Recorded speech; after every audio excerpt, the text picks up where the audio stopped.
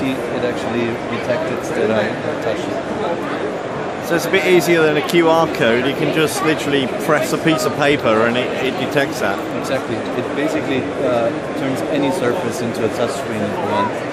At the moment it's a prototype, in the prototyping stage, but these kind of cameras, they're getting smaller and smaller and could be integrated in a headset, for example. So you have some glasses and you could just really touch the real surface to perform any kind of actions. And how does it work with these products here? Is that similar sort of way? For these products here, we're demonstrating our cloud-based visual search. Yeah. Sorry, we just grab the device. Okay.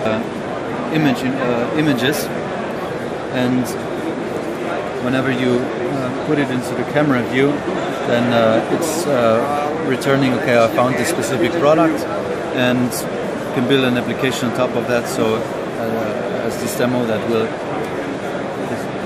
So you can maybe see how much it costs at other stores or something and compare. Or if it contains healthy ingredients. Yeah, you see how many calories and stuff. Exactly. Or if it's something that's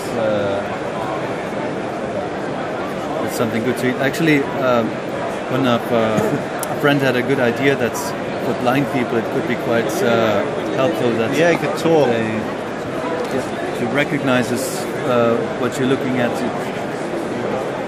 Can give you more information on it. Is this the right thing, or what am I looking at? How does it do that? Is it recognizing the logos or the shape, or just the pictures on the front? We basically have these products indexed in our database, so a picture of the front. But it would also be possible to combine it with OCR, like text recognition, for example. And we actually did like this is cloud-based, meaning we have all the images on a server, and